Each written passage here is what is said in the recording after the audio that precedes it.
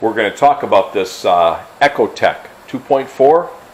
It's a 2017 Chevy Equinox, 69,000 miles.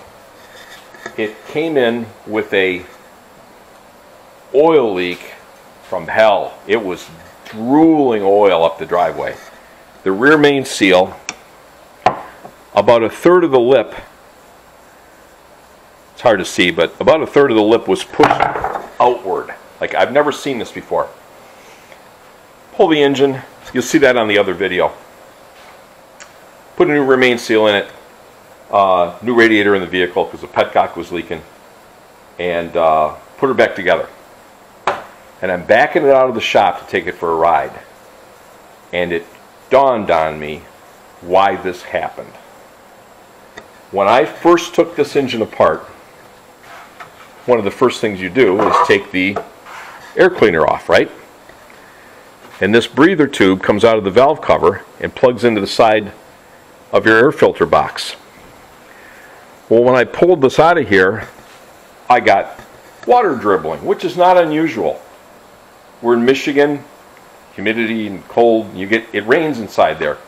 So you get water. I say rain, I don't mean literally rain from like we think of rain, but there's condensation, and it creates condensation in the engine, and that moisture ended up working its way up through this tube. And when I lifted this air box off, it ran across my shoes. I got probably a cup of water out of that hole. And I'm like, I didn't think much of it at the time because I knew it was condensation. I knew it wasn't antifreeze or anything, So I put it all back together. I got it all done here. I'm backing it out of the shop, and it dawned on me why this thing blew a rear main seal. Because we had a cold snap here just prior when this oil leak started. It was very cold here, and this air box inside there, see, it's got a box inside here, and it's upside down now, obviously. So this thing was full of water. This thing was full. That's what came running out because it melted because it was sitting in the shop. And this thing was full of water, and the inlet from the tube is below where it crosses over here to go into the air, because that breathes air. This is sucking air all the time, right from the throttle body.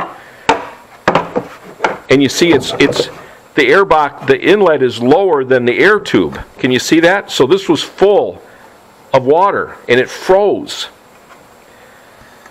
And of course, once that froze, and you got a good seal here with a rubber O-ring to this valve cover, there was nowhere for the combustion gas to go. It built up pressure and blew the seal out. So I drilled a hole in the bottom of this little block. Okay, so the water will hopefully next winter when they shut it off, it'll be warm enough. There'll be enough hot air that'll come up off the engine. If there's ever any ice in there, it'll melt, and the water will have a chance to get out of that box. So if you have one of these 2.4s that has this style design air cleaner on it, you want to pull that apart and drill a hole in there. And I don't know, like this is a unique air cleaner box for this Equinox. I mean, all these 2.4s have different shaped boxes and all that. I'm not saying they're all going to suffer this problem, but on this particular 2017, that's certainly a problem. Cost the guy a lot of money. We had to take the whole engine out, put a rear seal in it, everything. Big job. All because of this. So anyway, that's it.